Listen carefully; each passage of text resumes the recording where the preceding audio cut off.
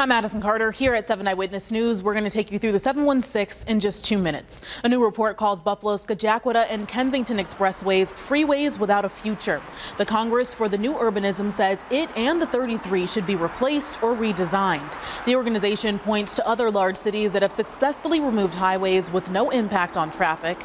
The state scrapped plans to revamp the Skajakwada Expressway last year. You can read that entire report right now on our WKBW app.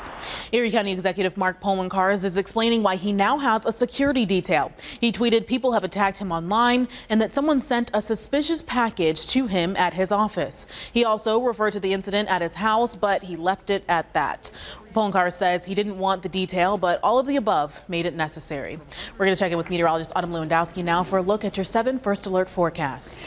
Well, here we are on our Wednesday. It's going to be a windy one, a wind advisory until 6 p.m. for all of western New York. Our gusts are going up to around 50 miles an hour through the day, so you'll likely deal with some tipped garbage totes, maybe even a few broken branches out there as well. Looking at 7 Super Doppler, we're partly sunny. There are some areas dealing with more sun, especially south. We have a little bit of rain to come for the early afternoon. Otherwise, we're starting to dry out through the northeast. Temperatures today will be almost near average. Highs are in the middle 40s, partly sunny again. Windy conditions, those southwest winds turning more westerly at around 25 miles an hour. And again, the gusts will be near 50 miles an hour.